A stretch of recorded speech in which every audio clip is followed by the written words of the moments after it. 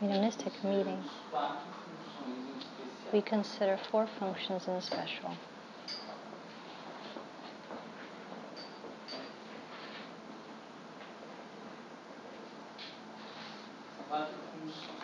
Four functions. The director of the meeting, the people that communicate the spirits, that we call them ostensive mediums, either speaking or writing, so psychophonic or psychographic medium.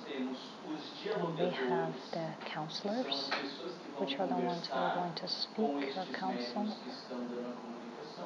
speak to the mediums who are given the passivity of the spirits. And then we have the assistants or pass givers. Some groups we have people only in assistance. They don't communicate with the spirits, they don't give passivity, but they're there to offer good vibrations, often spiritual assistance, or some say think sustenance or support mediums. In the end of every communication that the person gives, they receive a pass, or they give a pass in specific situations when the medium are not able to continue their task or have some issue. But generally speaking, 4 functions: the director, the assistants, the ostensive mediums, and the counselors. Each of these functions have a certain criteria to them so that we can evaluate the development. I finish the mediumship meeting, I'm going to say, oh, I really liked the meeting. I thought it was really wonderful. But based on what that I liked or thought it was good, I need to evaluate, have certain criteria to follow. It's not like a race that I get at the end and I evaluate and I say, did I get there tired or well, to see if I had a good or bad development. The function of the mediumship is something much more elaborated as compared to a race, because at the end of it, if I feel good, it was good, or if at the end I don't feel good, it wasn't good. We need to have a bigger criteria, more elaborate criteria. All the volunteers in the Spiritist group that I'm a part of, they each have a notebook of self-evaluation. Each one does their own evaluation.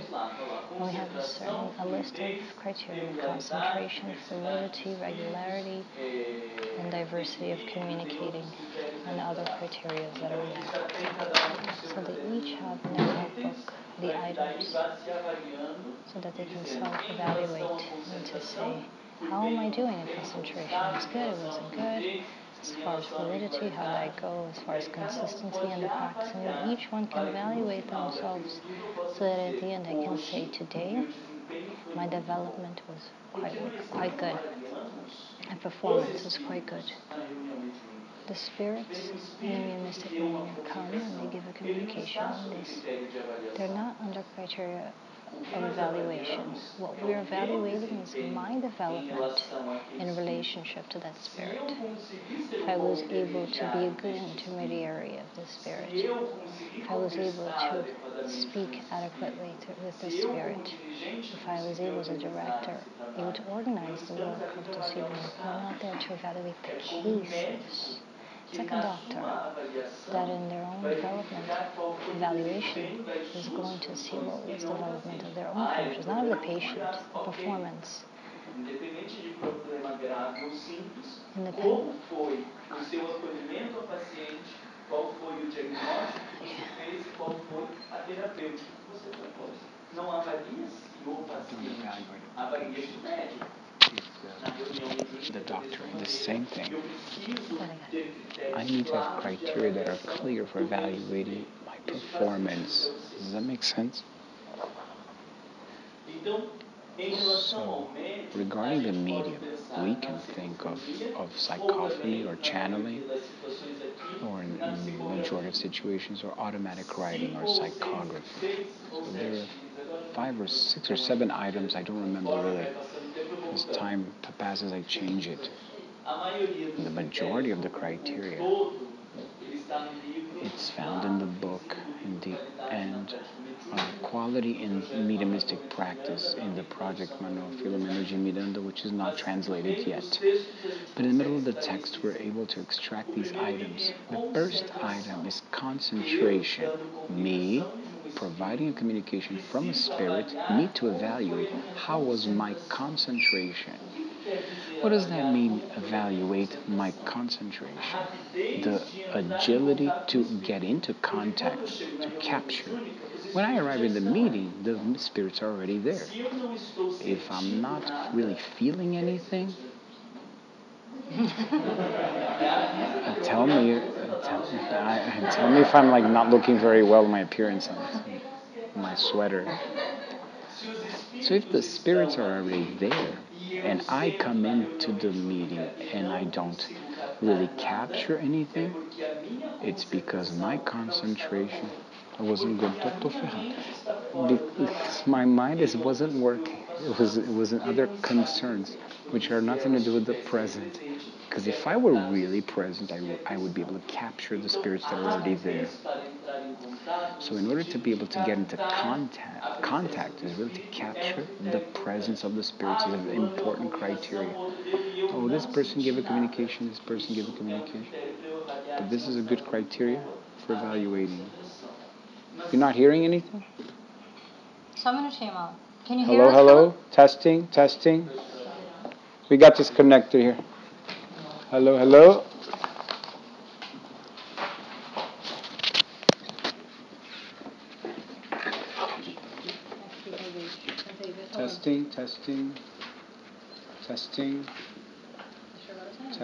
Testing. Sorry, I don't know what's going on. Testing. See if it's connected there. Tá indo. Yeah, it's going? Yeah. All right. Sorry.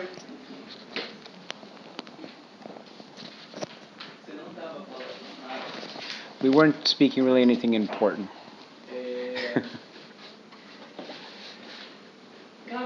To capture is an element.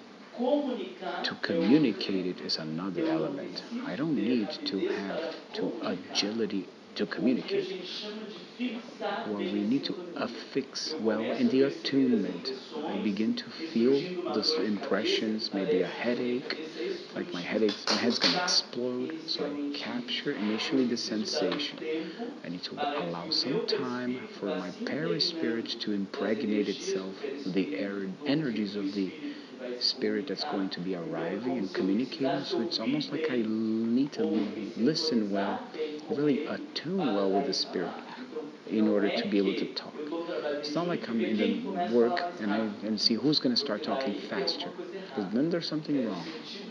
It's in the sense of really being able to capture the influence, and then I'll be able to get into contact if it's the moment to talk or not. But the agility to be able to get into contact is an item of concentration, and it's the whole expression of the message. There are communications where I retain the sensations, but I can't really have the thoughts that are clear in order to express the communication. There are communications where I have the thoughts, I killed myself, but I'm not really feeling any sensations, or I'm not really feeling the emotion of the suicide. It doesn't mean that it's not a communication of a suicide, but it has to do with I'm not really able to concentrate and express or feel and express the sensations, the emotions, and the thoughts of the spirit. Are you able to distinguish these? So sometimes when the person is saying that they're suicide, we don't really see any pains or any significant emotion. But it doesn't really mean that it's a mystification or that it's not a spirit of a suicide. Sometimes it's a matter of concentration of the medium. The medium is not very concentrated, can't really capture with all these possibilities, and therefore can't express with greater depth or richness of details. So that's a problem of concentration.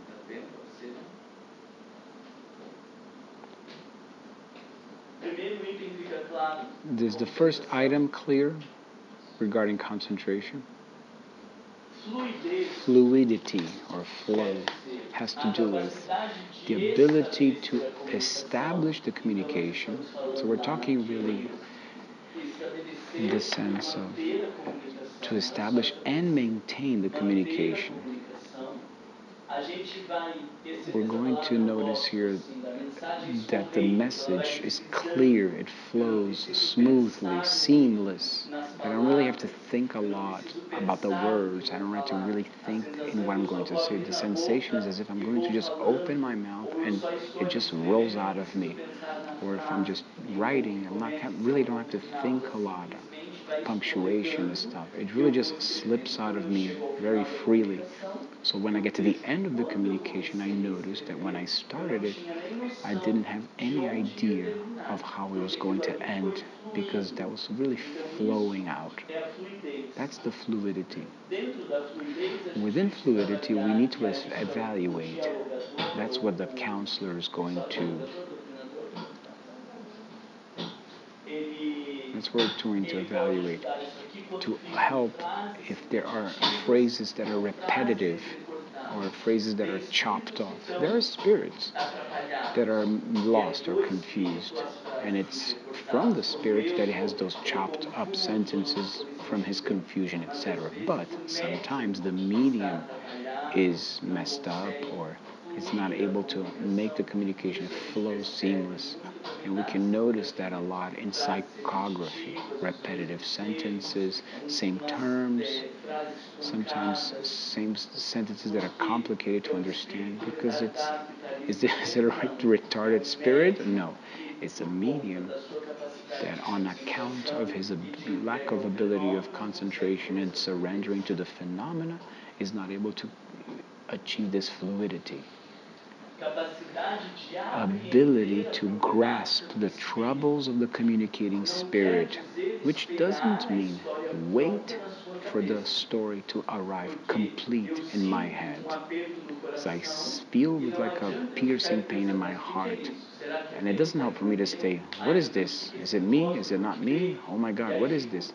And I could just keep questioning or dwelling. That's not what we're talking about. The ability to understand the troubles of the communicating spirit is because sometimes I feel the pain in my heart and it starts to become clear in my mind what that problem is. If it's a heart attack, if it's a bullet gun, if it's anguish, I don't need to make an effort to ask myself what it is. It's simply, I just simply perceive or apprehend. I'm able to grasp the logic. This works for either psychophony or psychography. I don't know where this is leading to, but I have been able to capture the sensations or the outcome of the message before it materializes itself in front of me. All of that has to do with the fluidity. So I could have a good concentration because I was able to rapidly enter into contact and I was able to fully express the sensations, emotions, and thoughts. But maybe things didn't really flow because it was interrupted. The thoughts was truncated. The sensations were too intense. The emotions or the words. When it came time to talk, I wasn't able to find the best words. Sometimes I repeated myself or I kept going back to the same sentence. Concentration was good, but fluidity may not have been good. Two different items. Clear? Consistency in the practice has to do with long silences that characterize a loss of attunement. And this we can think about in a group as well as individually. In the group, you don't expect that there are moments without communication because we already have a very limited time. There are many spirits that are needing to be guided. When we have those long moments of silence, it signals that there's something for the group to examine. Or when I'm there and I would have the possibility to give the communication and I don't, Sometimes it has to do with, look, I felt someone coming close, but when I was about to start talking, some other medium started talking. Well, what if after they finished? Oh, well, then it was too late. So there's that hole of silence. So that has to do with this consistency or regularity in the exercise. Because I'm not able to maintain this consistency in the task. Because I only achieve some peaks of attunement, so which has to do with the quantity of communications that are established by the group.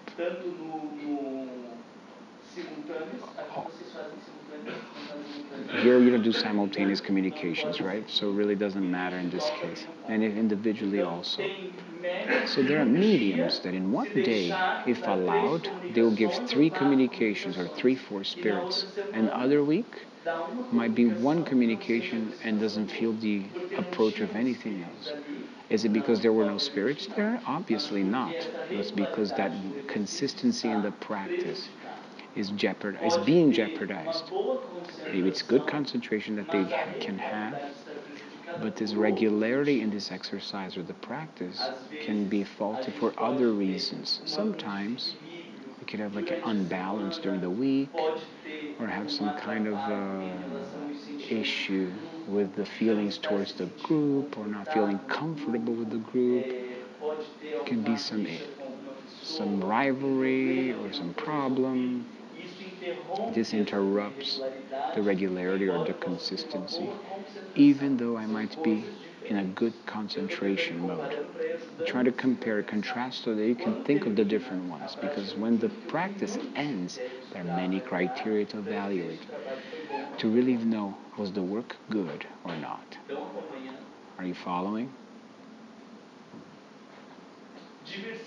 Diversity of the communicating spirits is another criteria of evaluation. Because the same medium has to learn to communicate different types of spirits. Obsessors, simple situations of discarnations that need simple guidance, different types of personalities or temperaments, spirits that are more aggressive versus more that are intolerant. I mentioned these fanatic religious intolerance or the independence.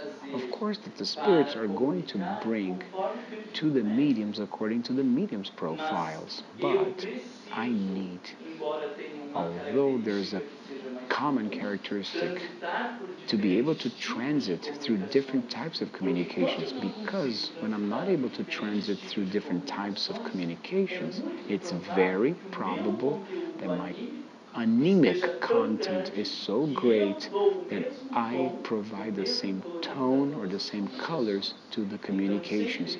So there's always something more introverted, or something that has a softer voice, or maybe something more silent.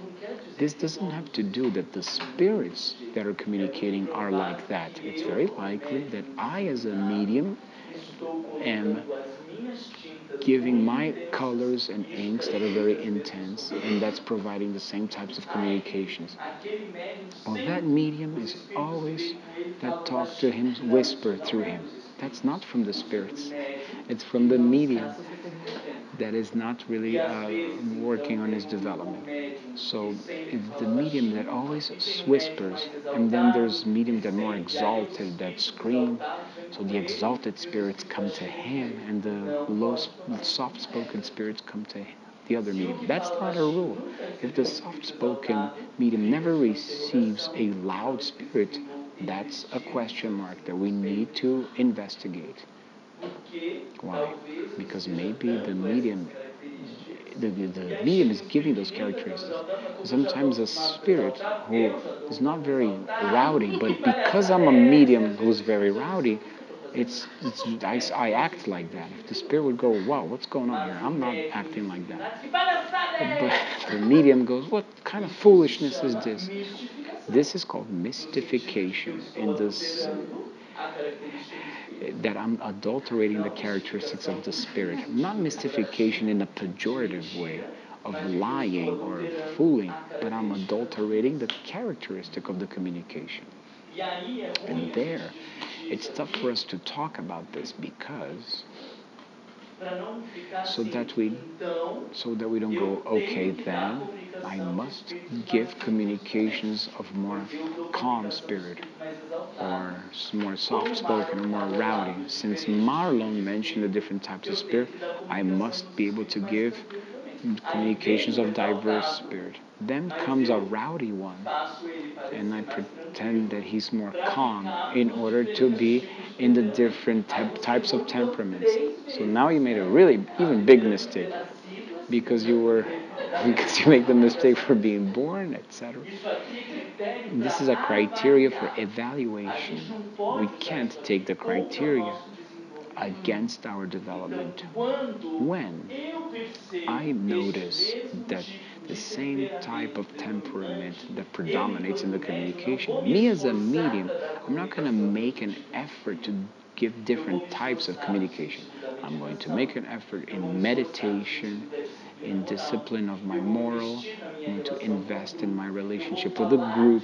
I'm going to talk about this that I identify so that something can begin to transform inside of me and it can reflect itself in the different types of temperaments. But it can't be really a choice of the medium. Otherwise, we're adulterating it twice.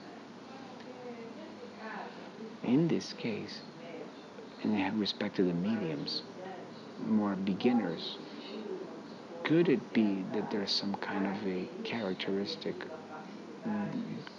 given the ease of attunement that they have with those spirits?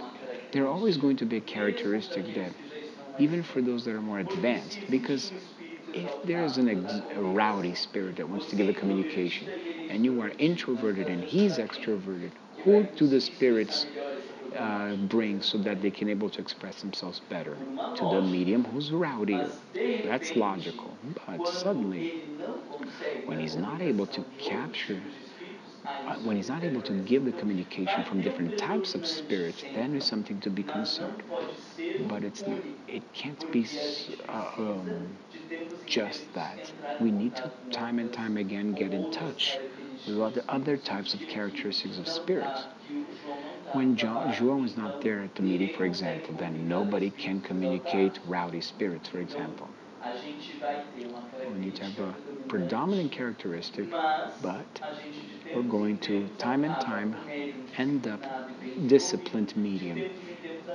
They are able to handle different types of profiles of spirits.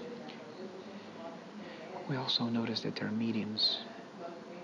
When a spirit comes, the medium just cries. I notice that frequently.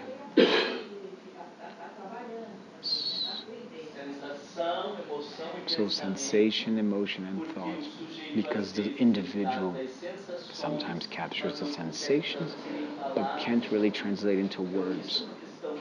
This is a question of the medium to become more disciplined. When I understand this, I'm able to arrange with the medium as a counselor. I arrange that I'm going to insist a little bit more as a counselor so that the medium doesn't get anxious in the communication to say, listen, we're noticing that in some communications you have this difficulty to express your thoughts. So I would like to encourage you to, in this manner, to ask, well, what are you thinking? What are you thinking that you're not going to say? And I'm going to ask again to really get you to make this exercise of translating into words. Otherwise, we just say, oh, that medium only cries. And we don't really demand more from the medium to make this effort. So I know the medium has this challenge. I'm going to say, please, describe in one word what you're feeling. Maybe he can't put up a whole sentence, but perhaps one word, anguish, period. So we're beginning to stimulate the medium in its development or performance. What we can't is to put the medium in a comfort zone. Oh, we already know that he has that challenge. And then we just talk to the counselor gives the intuition, and then demands that he has the same performance of another medium. So we need to pull him a little bit, pull him up a little bit.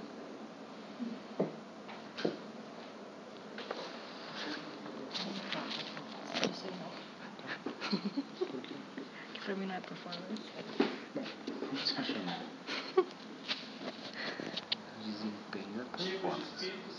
Okay. Okay. Balance has to do with the organization and the order of things. Because when we are, there's two of us feeling the attunement of two. One's going to speak, the other medium's not going to speak. Why are the two of them going to speak at the same time? Because the spiritual plane is disorganized and left it up to you guys, whoever speaks first? No, right? There was an order here that she would speak first, and then the other one speaks. But when we are not well balanced in this area, the two speak at once.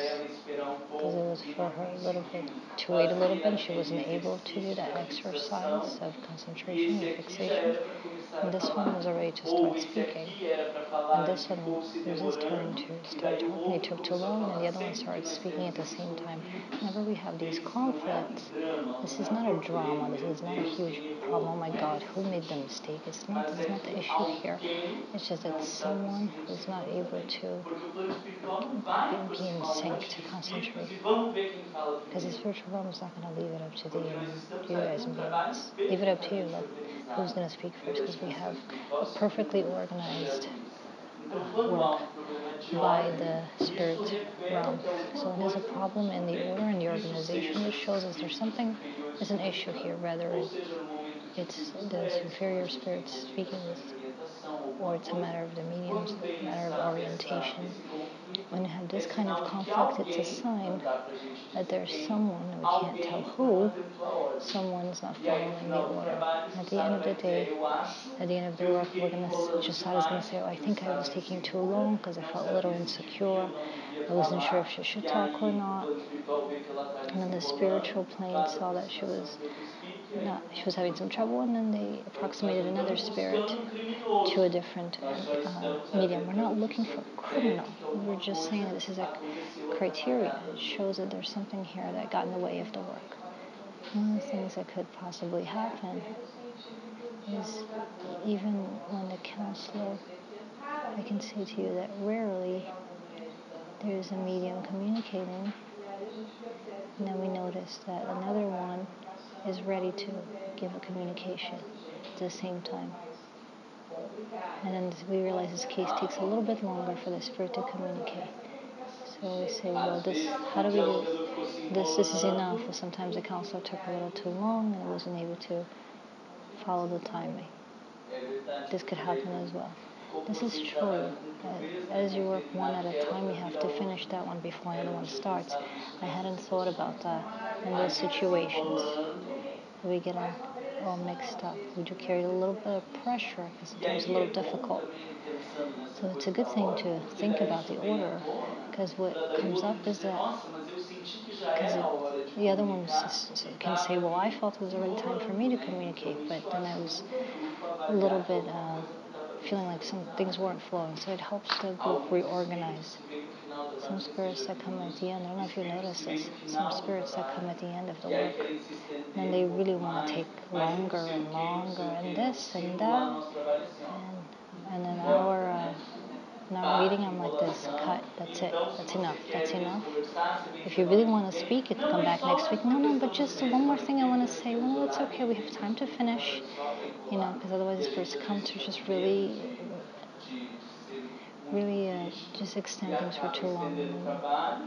And then we start extending the work, and then the groups, when the spirits see that we're not being able to handle the work, they just go, this is it, this is how we do it, cut it.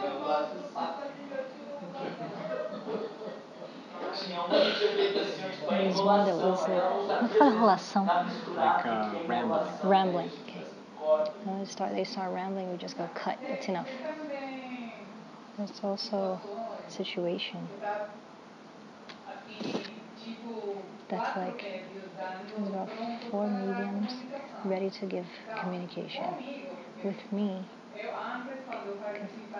before when I was in a meeting, there was only 3 mediums. Now there are nights there's 8 of us. So the spirit comes, and sometimes it's very hard to maintain this connection, especially for me, I say this, because it's very strong. You want to help. You want to give the communication. You're doing your part of the job. This as well sometimes could also be a sign that the group needs to take a different look at reevaluate at how they're doing the communications, because we might not want to do things different way, but then the spiritual realm is allowing us to things to happen, so that the mediums can be like, listen, I almost talked on, while they were talking, we saw this happening repeatedly, and it could be a sign, an invitation from the spiritual realm for us to change the structure. Adilson, fala mais alto, por favor, para a gente captar na tradução. I'm asking him if he can expand a little bit more about simultaneous communications, because this is a consideration that we have in the near future in our center. Today, well, maybe about 10 years ago, I'm talking about Brazil, we didn't talk about simultaneous communications. And the groups that did this used to be looked upon as a mess. But recently, Divaldo Francos are talking about having 2 communications at once in groups, in which we organize ourselves on the table in a certain way. Of course, we're going to be careful enough that if we're here on one side of the table, we're not going to have communication one next to the other so that they're so close. So one side of the table gives a communication, the other side gives a different communication. But on that same table, we already create a separation, 2 hemispheres, so to speak, 2 communicating at once. And the project Manuel Filomeno de Miranda from Divaldo Center, in the latest edition, they talk now about 3 simultaneous communications, a certain criteria, 3 communications when they're simple cases. The person is discarnated and they're not aware that they're dead, and it needs a little bit of orientation, something simple. 2 communications when we're talking about an obsessive issue, only 1 communication when it's a really severe obsession case. So we need everybody to stop and focus on that. So this is not me speaking. Our group, we work with this logic of 3 communications at once. And generally speaking, when it comes with this more severe obsessive case, in our reality, most of the time, and usually happens towards the end of the work of the night, no one else feels the approximation of spirits, and it comes and we're all ready and already in vibrations, ready for this to work with this case. Maybe so in a matter of transition, it might be helpful to start with 2 and see how that works. You could start with these 2 separating the group. You can have the counselors in the middle or on the sides, depending on the table, the characteristics of the group. And then half this way and half the other, concentrated on the other side. And if we have 3 or 4 mediums, 3 or 4 mediums on the other side, 1 give a communication on this side, the others wait, and 1 gives on the other side, and the others wait. So I believe that for you that work for a long time with just 1, you don't need to think about 3, think about 2. And these are not very big groups, right? You said there were like 14 of you in your mediumistic group? We shouldn't go too far forward, about 14 to 15 people, not too many more than that. The problem is that there's not a restriction. I've seen some groups that works with 1 medium, a little table, and accounts a bunch of people around, massive orientations. The issue is keeping this attunement with the group. So the issue becomes in groups that they cannot keep this attunement. For some people, 10 might be too much because they cannot keep these ties of affection amongst the 10. For other people, well, for us in our Spiritist home, we work with the depression treatment. So once a month, everybody participates in mystic meeting, and the other 3 weeks, we assist the people, and only few people stay in the mystic group. So there's a few. When the group is small, there's only 8 of them. When everybody's there, then we're about 16 or 18. I don't remember, but there's quite a few people. But a group that has very strong ties, good affinity, we all know each other well, we have an intimate relationship with one another, we do monthly meetings, so it's not large in the sense that we are able to maintain this unity. How long have we been working together? Some of us have been working together for 14 years. The most recent ones to join have joined about 3 years ago. But we really invest in a relationship of the group. So I was telling Jasada that once a month we do a gathering. It's not just a talk and talking about the news or wasting our time. Our gatherings are long. Sometimes it's from 7 to midnight. Sometimes we leave 1 o'clock in the morning. Everything is very well organized. 7:30. We begin what we call a portal. So we do a drawing of a raffle, and someone's name comes up. Marlon's name comes up, and he sits there in the group, and first he does a presentation of who he is, blah, blah, blah. Whatever you think is important for others know about my life.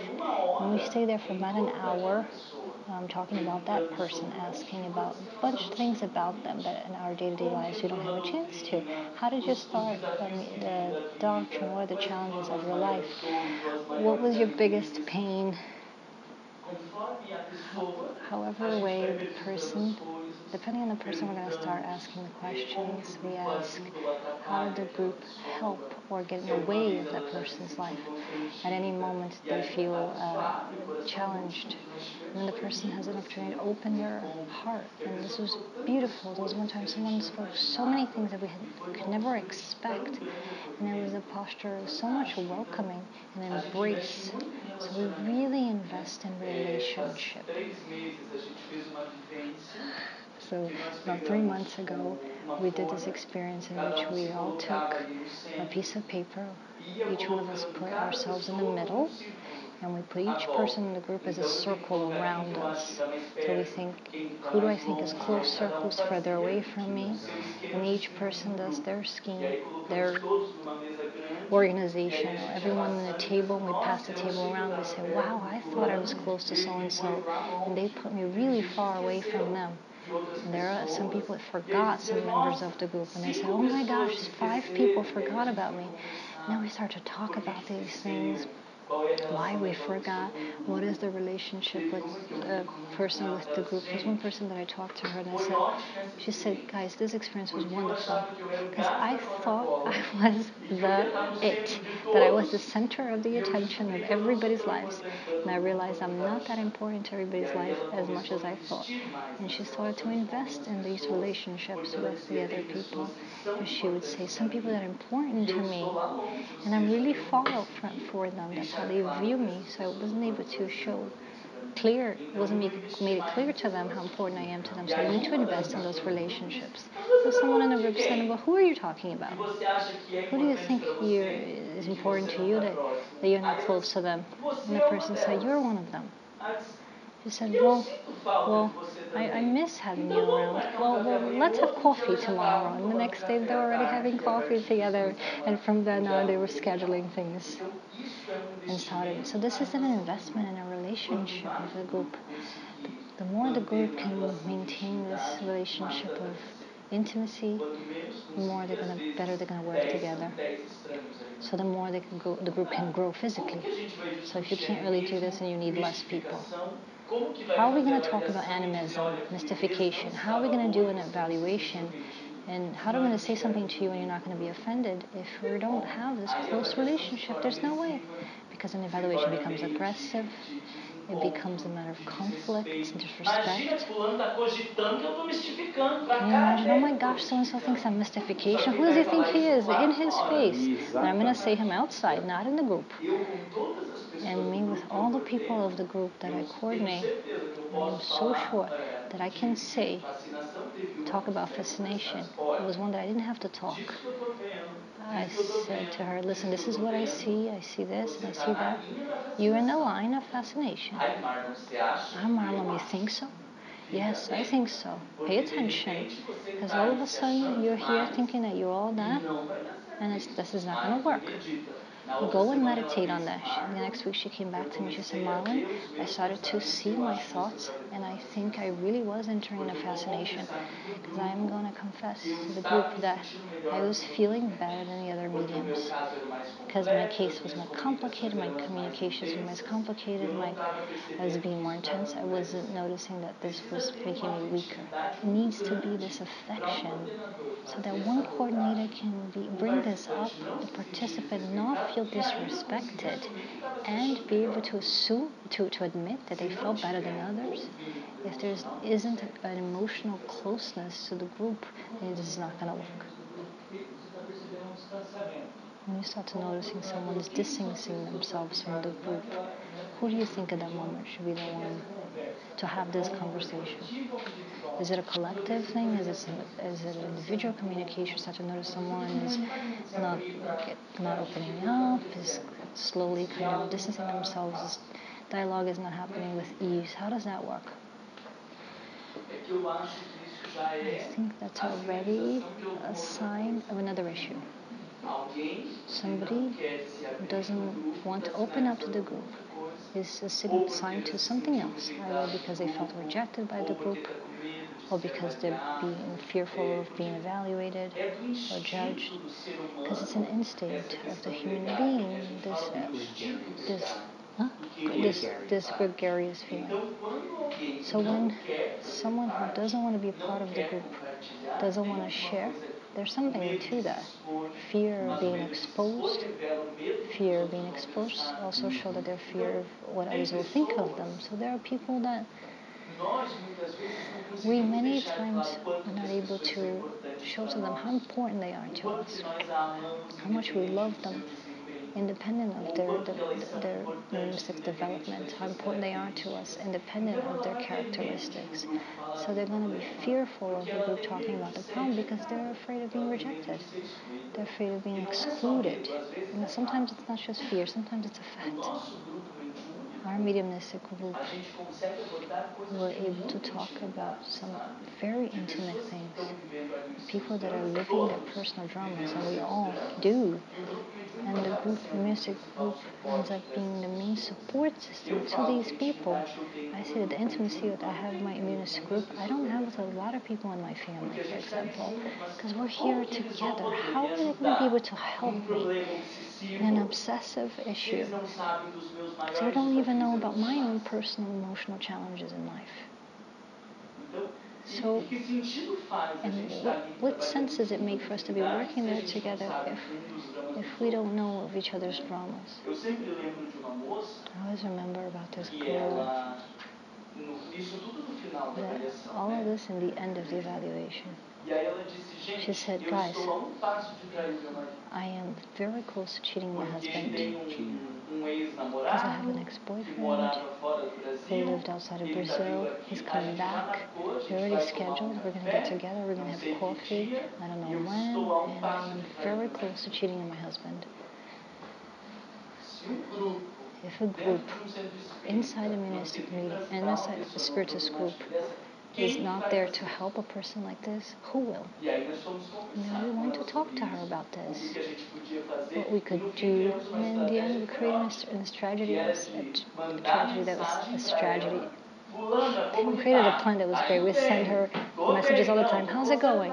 She said, no, I'm well. I'm focused. I'm concentrated. And look how interesting that one of the people from our group who's very sensitive, she decided to call suddenly because we said we will only text her. so that we're not too invasive. She decided to call instead. And when she called, she said, so I'm so glad you called, because I was already getting lost in my thoughts. And just hearing your voice, it was like I remembered, why am I here? What is my commitment on earth? And I'm going to say goodbye and I'm leaving. Look how wonderful. This is evangelization. This is mediumship in action. This is moral transformation. So we're in a mediumist group to transform ourselves, to help and to grow. If it's not going to be for that kind of thing, we don't need a mediumistic group. So it's an investment. This group in this moment talked about the situation. This group, we were together studying for 2 years, and when she brought this up, we still had about 5 years of practice already. So we were together for 7 years. In the 2 years that we were studying, and the other 5 years of practice, we used to meet every month. Every month somebody talked about their lives. Every month doing some interpersonal development. Every month us talking about each other, developing this this unity amongst ourselves, these ties. One of the meetings we said, what are the three most important things in your lives? And then we met, and then we would order pizza, and then gathering, because everything has to have food, right? Pizza, lasagna, you name it. But creativity was already came. We scheduled a pizza from now so we could do these activities.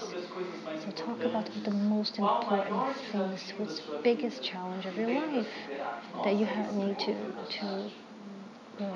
This is fantastic, because we don't know about the dramas of the person. There was someone in our group that was thinking about committing suicide, and we didn't know that.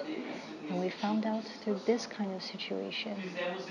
We did exercises of positive and negative points that you see about each other. This took a whole afternoon. We took the group, and then I had to take you and say, what do I see positive about you, or what do I see negative about you? And then so and so and so and so, each person wrote about each and every person, and then we would take this paper, everyone giving your opinion, what they think negative, positive about you, and you would take this with you. This is fantastic.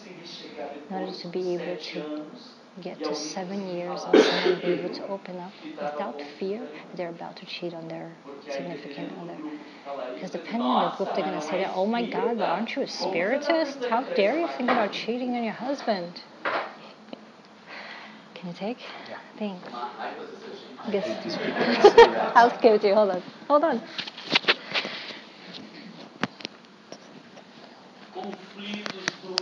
Conflicts, doubts, and inhibitions. It's something that dissolves itself when we have these conflicts. Because I'm afraid of exposing myself. I'm afraid of placing these doubts or venting. We're not like fearful of what people are going to think and say. A lot is dissolved by these interactions that I mentioned. The medium needs to notice if he is inhibiting the communication or not, if he's placing in doubt. Sometimes I'm in the middle of the communication and a doubt comes in my mind. Is it really a spirit, or is it me? Sometimes I'm messing the communication when I do that. So I need to notice the conflicts that I place, the doubts, and the inhibitions.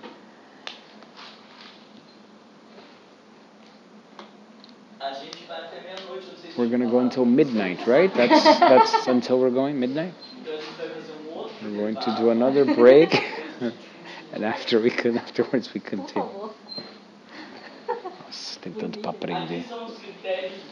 These are the criteria of the medium, as well as psychography or psychophony. Do you guys have any questions or doubts that you want to add? Anything to complement? Otherwise, we're going to talk about the counselors.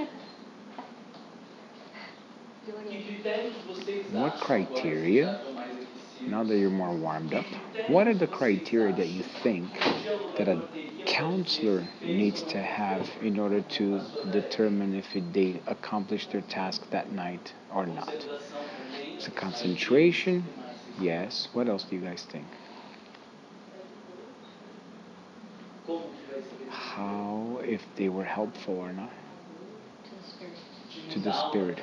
to change the vibratory pattern, perhaps. If you brought the gospel to the counseling, to the conversation, or if you were talking about what you think, like my brother, you need to calm down. You need to calm down. You didn't have to come to a mediumistic meeting to hear you need to calm down, you need to have faith, and you need to detach. You didn't have to come to a mediumistic meeting for that. To be able to hear more than speak. To be compassionate.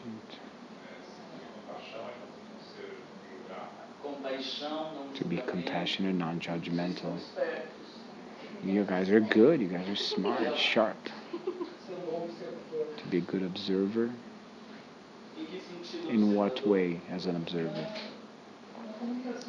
The communication itself, body language, voice, they're going to allow us to recognize what's coming from. Because sometimes the counselor doesn't really see anything. The counselor generally has a profile of more rationality with love. The moral condition, kindness, moral stability, because we can't speak of what we don't believe in, not as far as we live in our personal life. Because if we really practiced what we preached, we wouldn't be on earth. But the moral condition is to talk about what we believe in. Because when I go through my pains and sorrows in my life, I need to believe that they have a reason for being. So that when that spirit is going through that experience of abandonment, my word can touch him. But there is a reason for being. If I don't believe in that, then I can't have that moral condition to be able to touch him or move him. If I don't believe that the gospel of Jesus must be the reference in my life, I won't be able to compel the spirit to believe that. I don't really live the gospel of Jesus. For a little less, for like 80%, I don't live it. We don't live the gospel 100%, but we believe that that's the path. Without this belief, without this certainty, there's no way.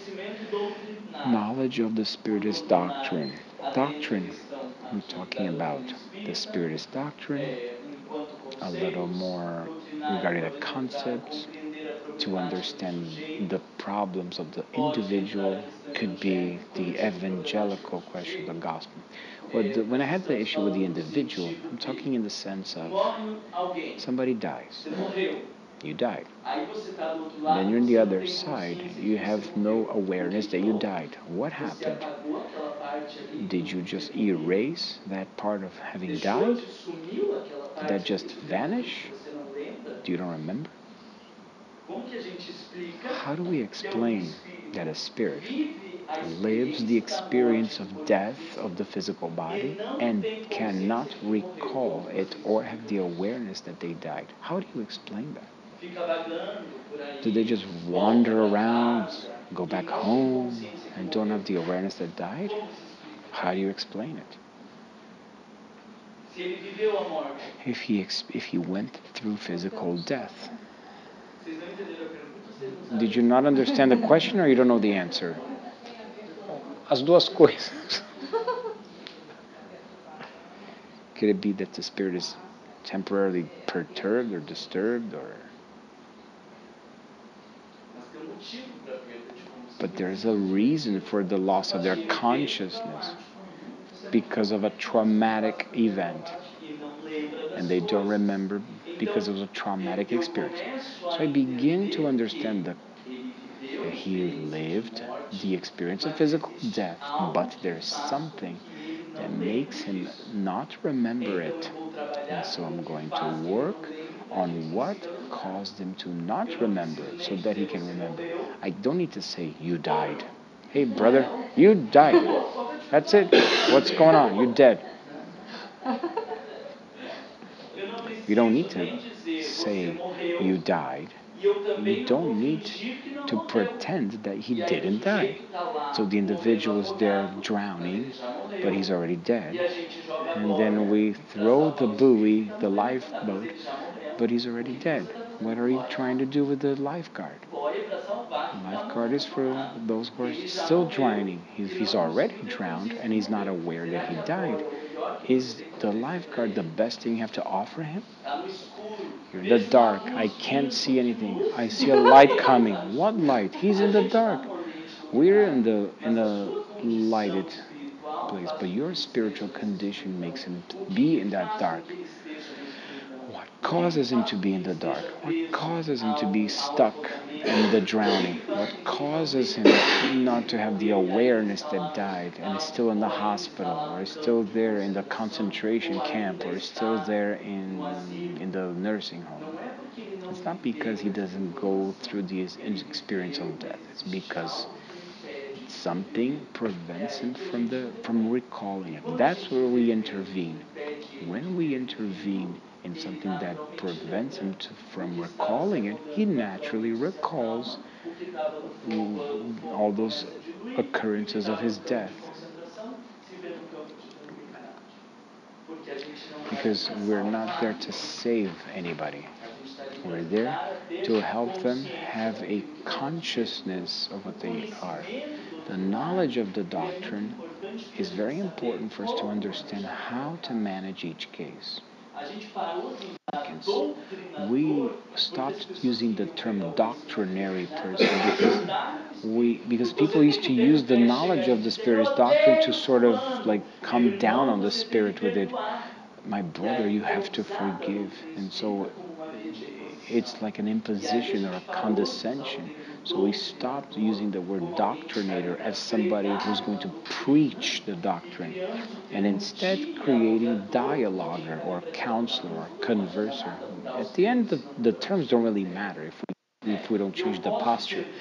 I can be a doctrinary person in the sense of bringing the consoling doctrine to those people. I can't be an imposing person, because what needs to be at the forefront is the loving clarifications. I want to thank you because you've expanded the doctrinary vision of what we said, of the gospel, and this ability to have this compassion, this empathy. I believe that a long time during the Spiritist doctrine, people in the Spiritist doctrine were changed to this thing about the knowledge, as if this was just knowledge in a little box. Because all of this is in the Spirit's codification.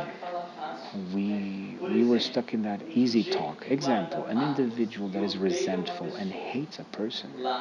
In the Gospel, in the Little Spirit's book, it says, the spring of all evils is selfishness. So I'm not going to say to him, forgive the person. I'm going to try to understand where the selfishness is in order to help him. In the gospel, it says you can't really prescribe faith. So you can't really tell people you have to have faith because it's all there. But we only were stuck in concepts and we were imposing them.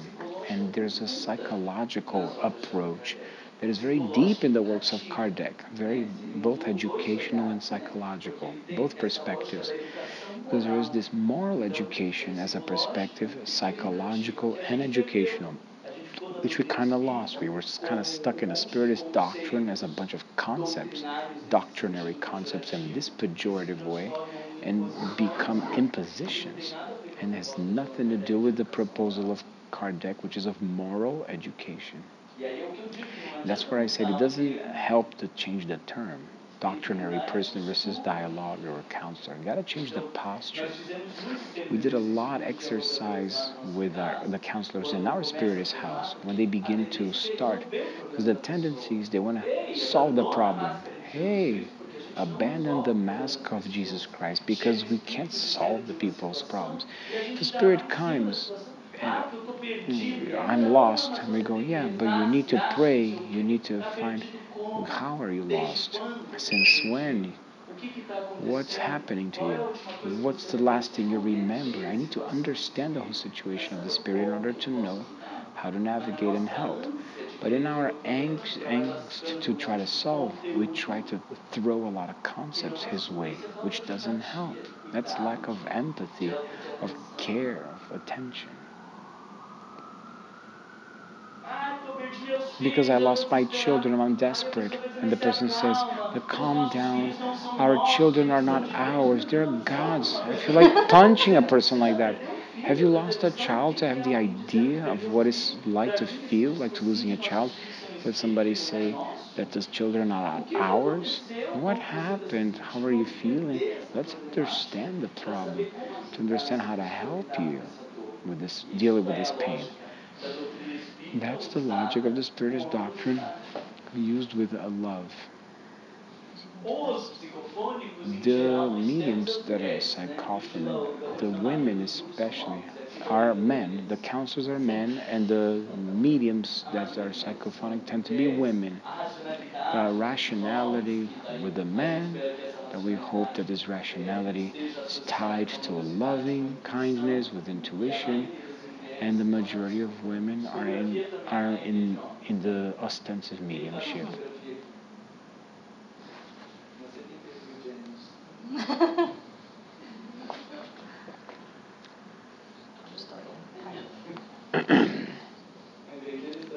It's interesting.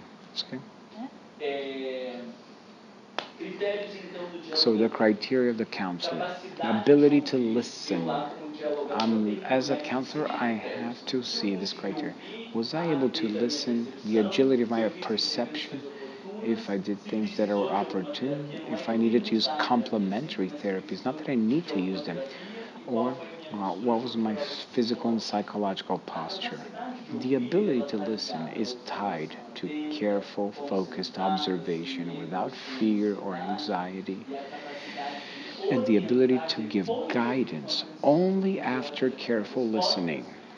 We already want to provide answers, we want to start talking without having first listened. That's an anxiety of the counselor.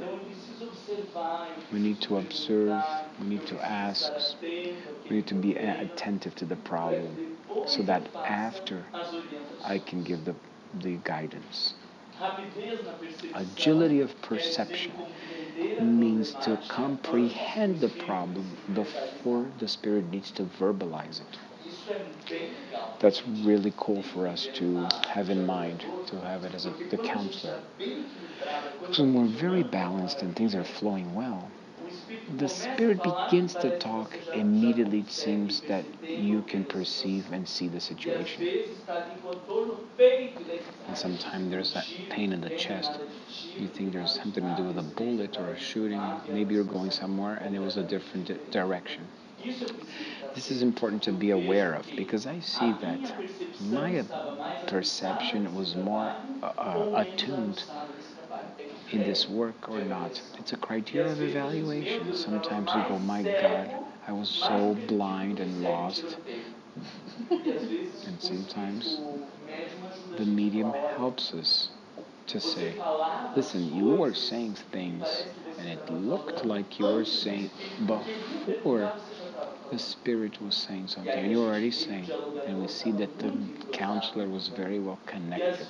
Sometimes we're seeing something which has nothing to do with the spirit, and there's some kind of a vibratory change, but the spirit doesn't really leave there enlightened or clarified. So we begin to notice how that works out, how that plays out. I remember a case that really touched me, of a woman who had been raped. And she came, and then she was crying in a situation, and I was able to capture what was really going on. And when she began to talk, I said, you don't have to start. And then I embraced her and I welcomed her. I helped her understand why she was in that situation. Then we were going deeper into the issue of her suffering. Why are you still suffering? If the superior plane is already there, and you had already an awareness that you had died, why you're still in this situation?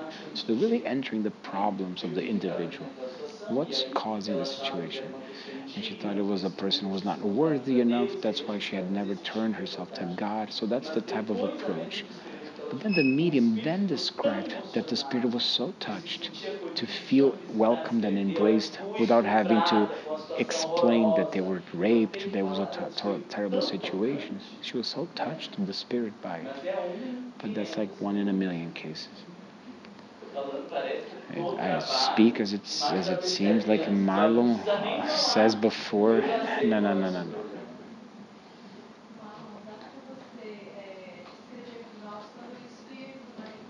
When the spirit manifests and it doesn't explain, it doesn't want to talk, as if the spirit arrives, I just came here to give you a message. I'm not going to talk anything. I just came to give a message. How do you approach this?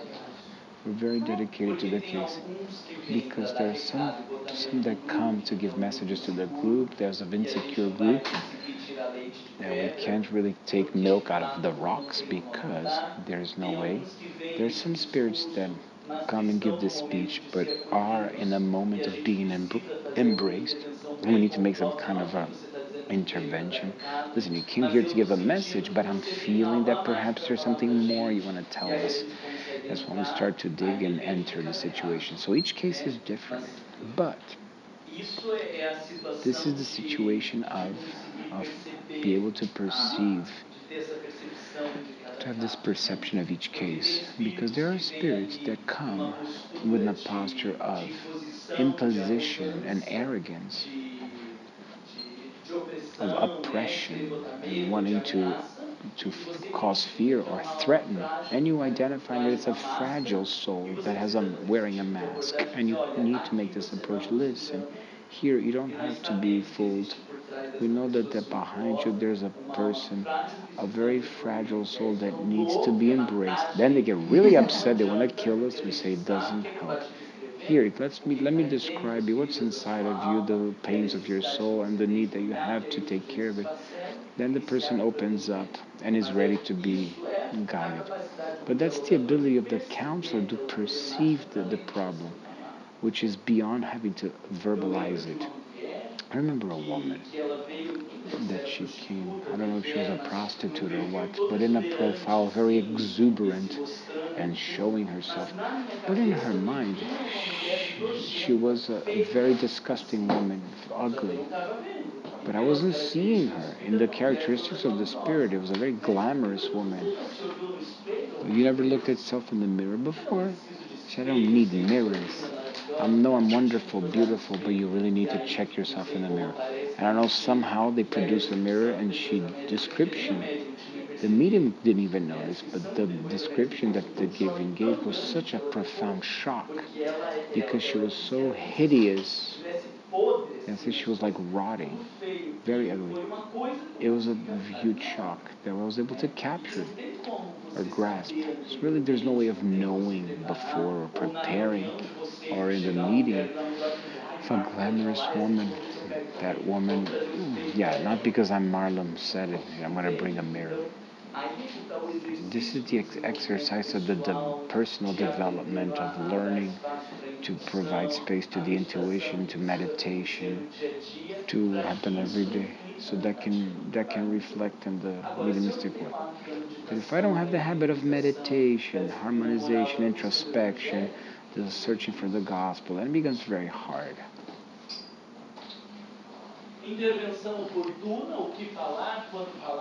Timely, appropriate intervention, what to say, when to say, and how to say. Some spirits you're going to have to say, listen, but you know what happened to you, right? Sometimes you have to say, because they know that they died. We know that they're just rambling and they're trying to camouflage, but they already know. And then there are other spirits that in fact don't know that they died, and we need to do some type of intervention. But we know, like, yeah, I know, but I'm very difficult. I can't really accept it because I was a very rich person. I can accept that I died. So then there you go. This is ability to talk, what to say, when to say, and how to say. We need to evaluate it many times after the communication of the work. How the medium was able to evaluate this performance. Use of complementary therapies, passes, prayer, regression, sleep therapy, hypnotic suggestion. Hypnotic suggestion, I don't know how to use. I don't know what they are talking about with this. Sonoterapia é uma ótima, porque quando você não sabe o que fazer, você Sleep therapy is a great thing because when we don't know what to say, we say, my brother or sister, you're now going to go to sleep. Sleep therapy, I don't know what else to do, so I'm going to induce you to sleep. And Jesus, please help, because now we're lost here. We need to know how to use it very well. So have some water to calm down, to be able to use the therapies like or prayer, because many times the individual is in a condition of guilt and he's closed in his guilt and he shouldn't have done that because it was an accident or a car accident and he killed himself and he killed a child and he doesn't accept it. And we need to say, but sir, did you ask for God for help? I don't have courage to ask for God. But that's something, ask for God. Don't, you're going to stimulate the individual, but try. God is not going to abandon you because he loves all his children, etc. You start to stimulate, till a moment comes when he makes the prayer, God, please help me, and that's it. The whole panorama changes. And we are able to, in fact, prove that God never abandons anybody. So in the middle of the communication, we work with the prayer or the passive to help. The pass, there's a note from this project that are very specific about the pass, for when we should do it or not, because pass doesn't have to be given at every communication to every spirit, but in special when the communication is going through issues because of the medium, or when spirits are really going through deformed states and a deep painful affliction, then the passes are a good suggestion. But it's not very often that we need it.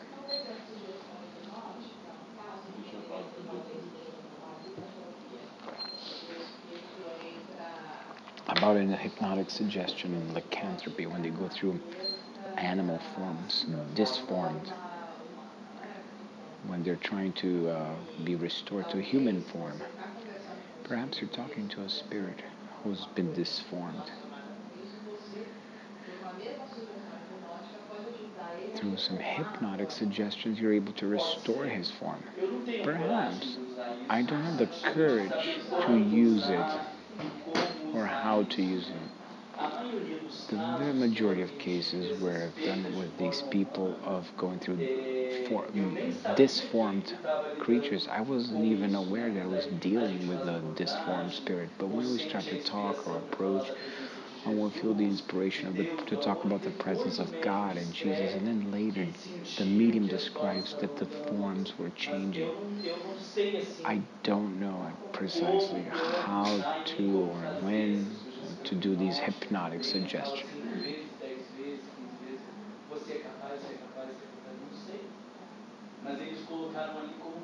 But they put it there as a technique. I tell you, not that in every situation you have to use all these techniques, but I need to know the opportune moment to use each technique. And lastly, the physical and psychological posture. We don't need to get so close to the spirit that's communicating, because that can generate some kind of dis-ease or some energetic ill. But when the counselor is too close, this diminishes the field of action of the medium, which can affect the concentration. So not just because of the energy, but if it's too close, I can't really turn my head, and I can hit the head of the counselor. We have a woman in our group that she comes very close, and I go, get away, don't get so close. In these last situations I had the text, we were here, the medium was here, and so she was at the edge of the table, so that she could be a little far away. And when she turned to address, I was looking at her, I went like this, she came back. I'm just talking to the spirit from far away, because this doesn't just energetically interfere, but for example, in the passes, whoever gives you a pass, if they get too close with their hands, depending on the type of energy, there's some kind of irritation that can happen. Not because it's bad energy, but because there's too much concentrated energy, which can cause like itching or something. Same thing for the counselor. If he gets too close, he can cause this kind of interference. So, but that also reduces the field of action of the medium. If I have to change my gestures, then I will. Then I, as a medium, disconnect from the communication. So not too close, or coercion. Sometimes, but you have to forgive. That's coercion. This sense of like easily distracted. Somebody was talking to as a counselor, and sometimes I would be the pencil. My brother, and they were like doodling as they were talking to the spirit. So that's very easily distracted. Insecurity, fatigue. This I need to evaluate in myself. Sometimes I don't notice by my posture. By my posture, I noticed that I was tired.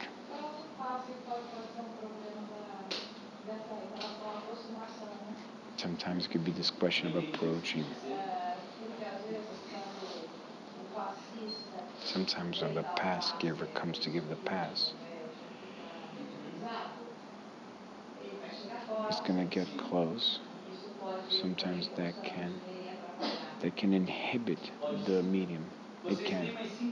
You have 5 more minutes to have any other functions. Are you like crazy to leave? So if you want to leave, do it now because my back is turned to you.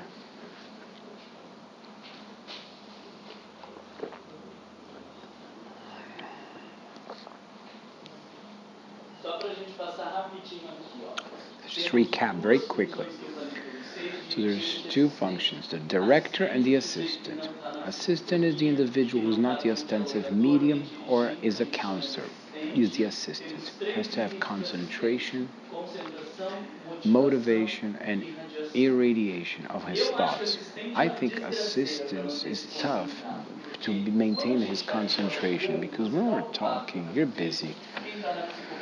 Whoever is doing the channeling is doing all, but whoever is in the assistance, 1 hour in concentrating is a very tough mental strain. So we evaluate the concentration. The main risk that they can have is of distraction.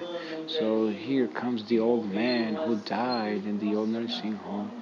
Wow, my grandma died like that too. Do you think she's aware that she died? So we get lost in our thoughts. And in the meantime, there's that old spirit that needs help. Or the assistant brings a problem. Oh, maybe that spirit is black, or maybe she's white, or so they bring their own thoughts. So this distraction, like a butterfly going everywhere, it's very tough. You need a lot of concentration to prevent that. The motivation is interesting because the assistant has a role. They have to be very much involved in the work, but without getting attached to the specific problems. Because when I get stuck to the medium talking to the counselor, they shouldn't really say that I'm interfering in the communication. I need to be connected to the problem with a certain detachment, which is this non-rational involvement. I'm like irradiating love to that spirit, surrounding him with light, and the counselor and the medium, and maintaining them motivated, knowing that those vibrations I'm sending do make a difference. And the motivation is tough to maintain because the individual that feels he's least important is the assistant. But assistant doctors are very good.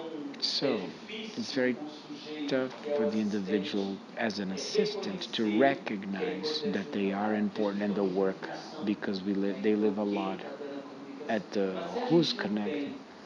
But if we don't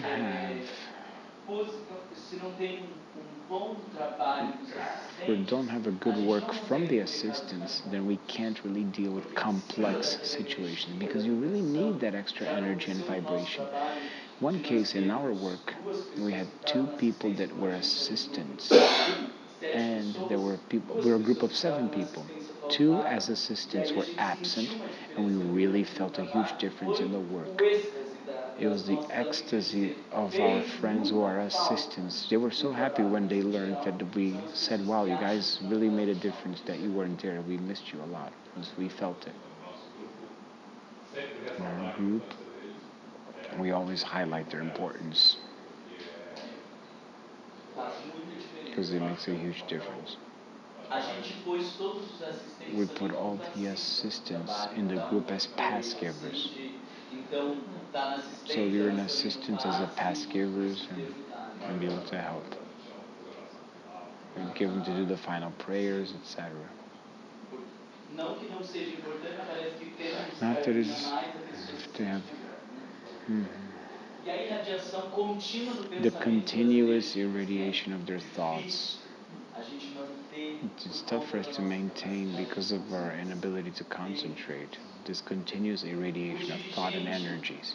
The director of the meeting in the project put 4 criteria: leadership, equanimity, impartiality, ability to overcome challenges, both the mediumistic practice and with a group, and the ability to guide in appropriate times. That's hard.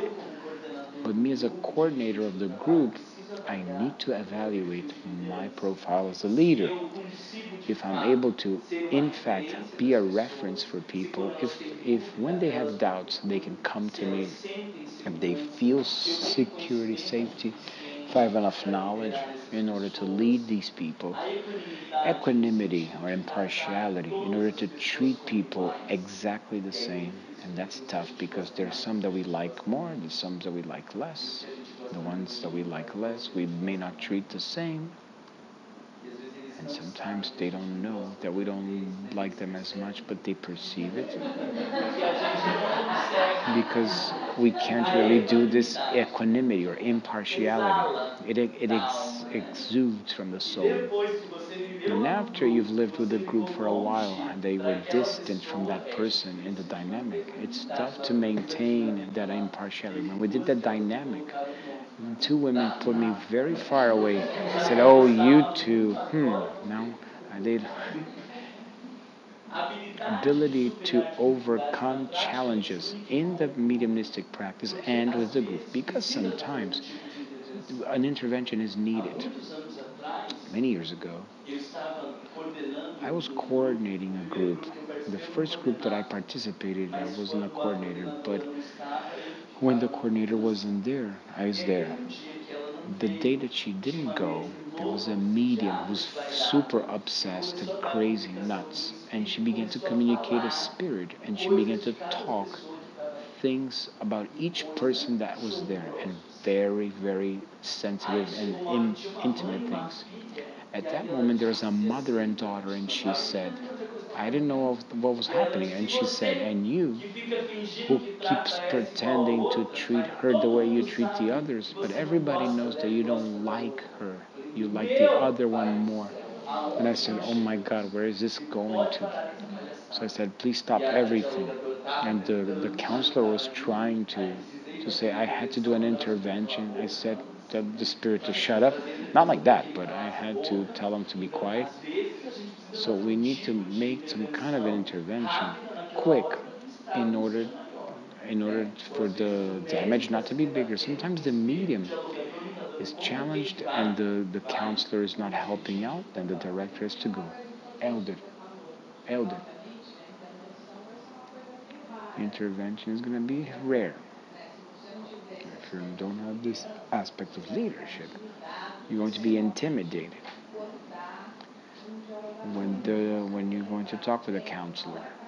So when it's happening, the dialogue, the counselor sometimes is so involved in the problems of the medium with the spirit that they can maintain this perception of the damage they're doing. Or sometimes they're lost because the counselor, in his function, sometimes they're tired or they need to do a little bit of intervention. Time and time again, we do this kind of intervention. How?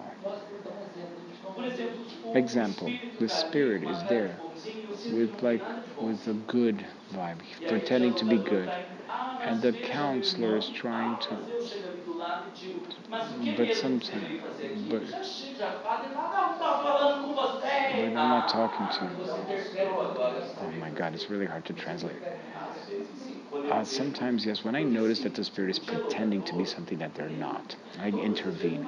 Because the counselor sometimes may not be thinking like me. They have his own approach.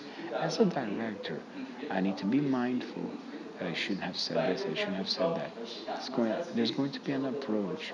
But sometimes the counselor might be lost. In these times, the director has to go in and do an intervention. I've had cases when the counselor is not able to talk of condescending spirits, when they were pointing the finger to the medium. So that's why we need to have this intimacy so that the counselor doesn't feel offended. Sometimes I've done this intervention and the counselor later said, thank God you got involved because I didn't know what to do anymore. Because we're not there to satisfy the ego of the counselor. We're there to help the spirit. Sometimes I remember that it was a medium that was there doing the counseling, and she said the spirit wanted to leave, and she said, "Well, then if you want to go, then go." And I said, wait, don't go yet, because I felt that it was not time for the spirit to go, and we needed to do another type of approach.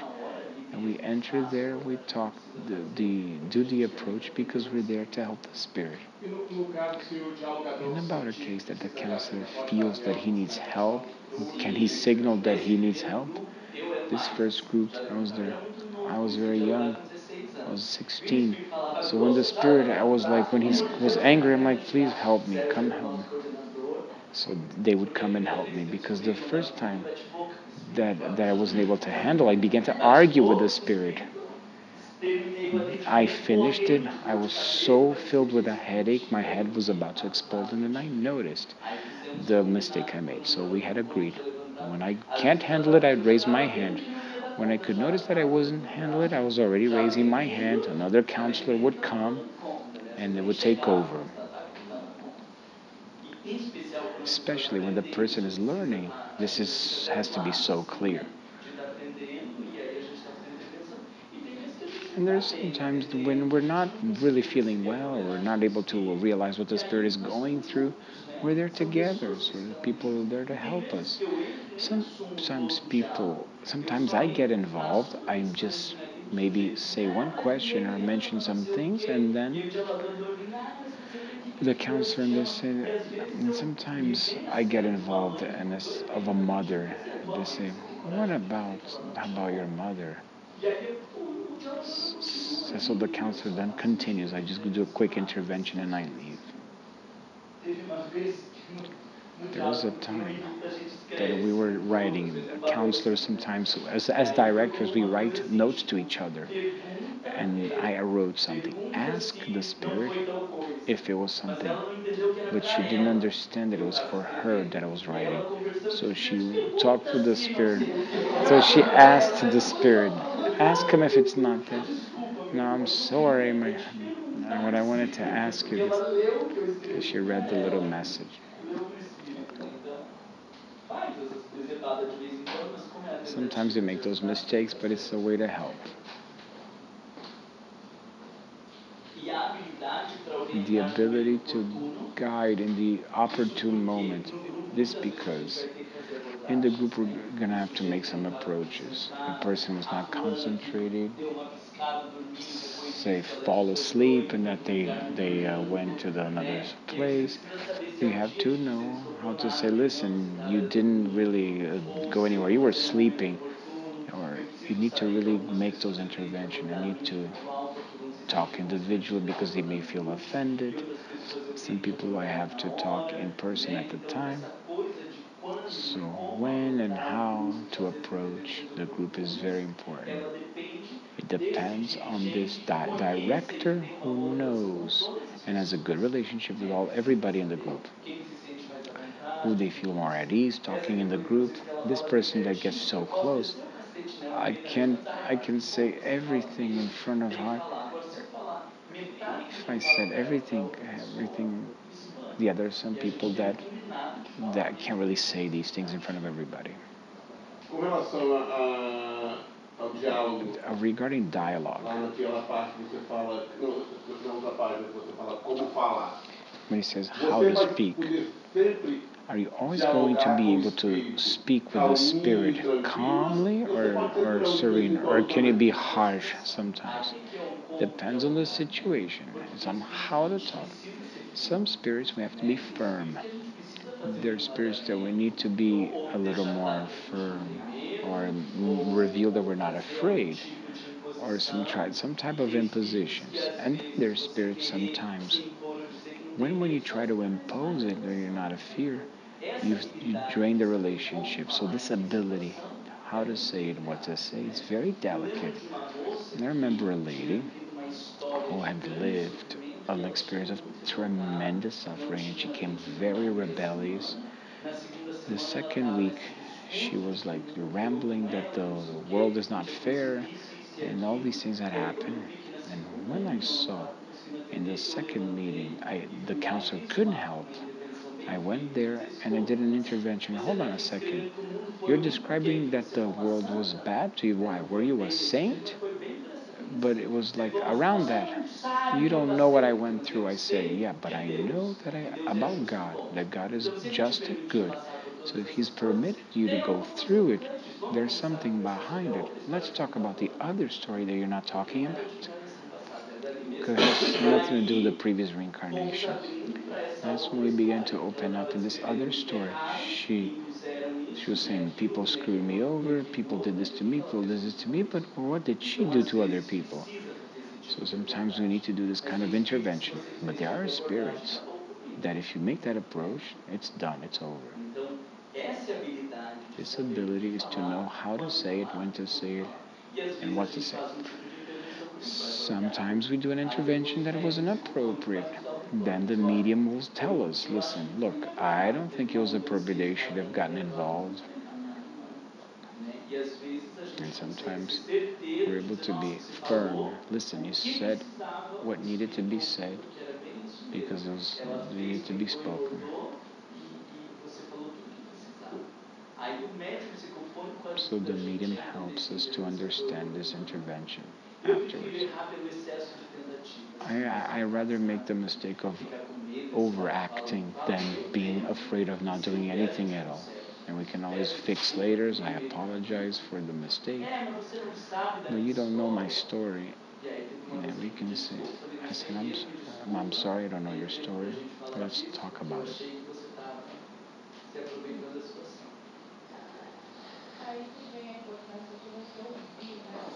It's the importance of listening, right? Because you might take an approach that you think is necessary. But if you don't get the reaction, you might, and you then lose the ability to help. We can't really make the mistake halfway through. Yes, that's it, guys. Here's some of the information. The text is printed from the work. Please take these notes with you. There are groups that do these evaluations of the criteria, writing them down in the work itself, that people do evaluation afterwards. Each do their own evaluation, but it's important that have these registries so that at the end of 6 months, 1 year, I can look at how was my leadership as a director, how was my impartiality, how was my medium, if the concentration ebbed and flowed throughout the months or the year, if I was able to do better in the first semester versus the second semester, after the person arrived in the meeting, etc. We're able to have a greater analysis of the bigger picture, having the instruments to analyze. If we don't have these instruments to analyze, then it's tough to evaluate. Was it good, not good?